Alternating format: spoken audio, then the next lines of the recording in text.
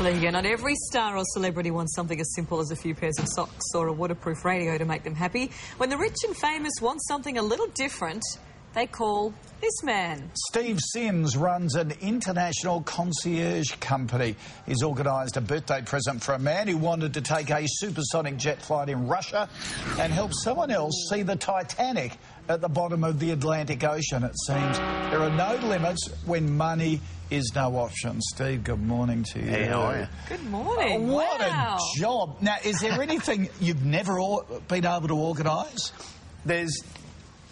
It sounds arrogant, but there's nothing that we've never been organised, but there's a lot of times that we just go, you know, we're not going to do that for you, because sometimes people do it for alternate reasons or, you know, not the right reason at all. Can you tell us without naming names?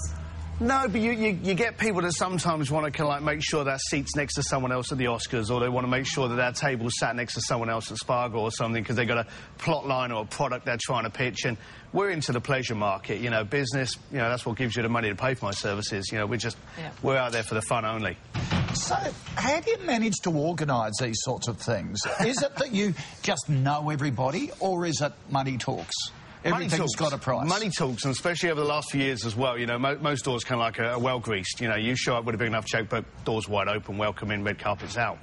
But in the past, it's been a case of we've tried to create these relationships and get the people's requests come true. And then, as you know, we're in our 16th year now.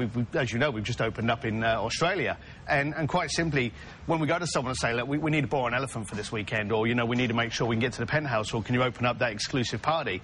We'll often follow that up with, because this is what we've done in the past, this is the standard we're at, and if they didn't know who we were when we made the call, they sure as hell do once they've read the kind of things that we've been up to. So who are the people that use these services, and also particularly given you've opened here in Australia? I mean, obviously we're talking serious money. Yes and no. We're actually, there's a few things. You've got one end where the checkbook's got like a lot of zeros, and your bank statement comes on a landscape format because it's so big. We got those people that just phone up and say, I want to go to the Titanic, or, you know, I want a mansion, or they've seen something like Harry Potter and they go, hey, I want to rent that castle for the weekend. And they don't realise it's, you know, animated. So you get those kind of requests. I like the demolition derby kind of thing that we were talking about.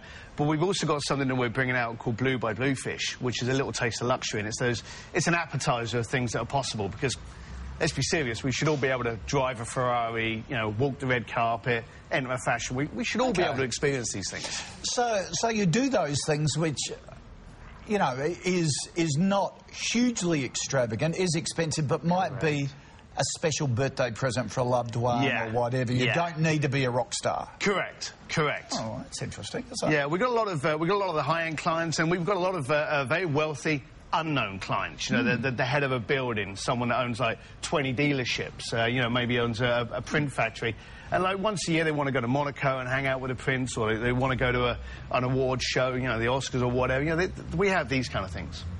Okay. Cool. That is extravagant. Steve, I know, that's what I'm thinking. If that's not extravagant, then wow, my life's... Well, we'll hook you up. All right, yeah. I haven't got the checkbook with all the zeros, but thanks anyway. All right. Good to talk to you.